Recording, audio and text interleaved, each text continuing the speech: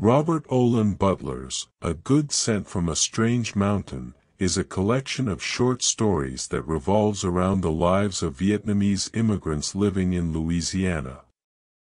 The collection of stories offers a glimpse into the complexities of the immigrant experience and explores themes of identity, culture, displacement, and loss.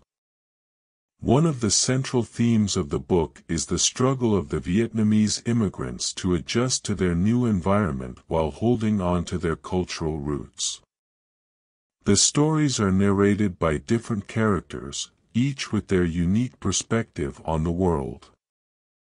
Through the characters, Butler explores the tensions between the old and the new world and the clash between different cultural norms. In the story, The Ghosts of the Purple Heart, the protagonist, Miss Noi, struggles to come to terms with the death of her son, a soldier who died during the Vietnam War. She finds comfort in her spiritual beliefs, which is a significant part of her cultural heritage. However, her American husband cannot understand her attachment to the spirits of her ancestors, which causes a rift in their relationship.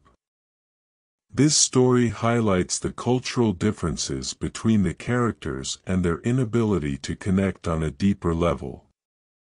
Another theme that is explored in the book is the impact of war and displacement on individuals and families. The characters in the stories have all experienced the trauma of war and the pain of displacement. They are forced to leave their homes, families, and cultural traditions behind to start a new life in a foreign country. The stories show the profound psychological and emotional scars that war and displacement leave on individuals and the long-term impact it has on their lives.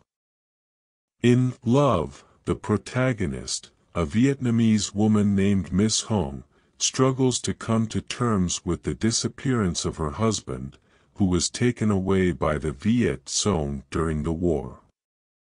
The story explores the impact of loss and grief on an individual's life and their ability to form meaningful relationships. Miss Hong is unable to move on from the past and is haunted by the memory of her husband. This story is a powerful reminder of the human cost of war and the lasting impact it has on people's lives.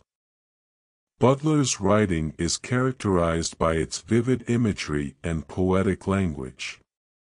He uses rich sensory details to transport the reader to the world of his characters.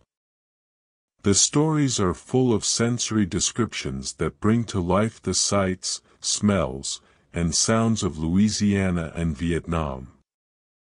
Through his writing, Butler creates a sense of intimacy between the reader and the characters, allowing the reader to feel the emotions and experiences of the characters.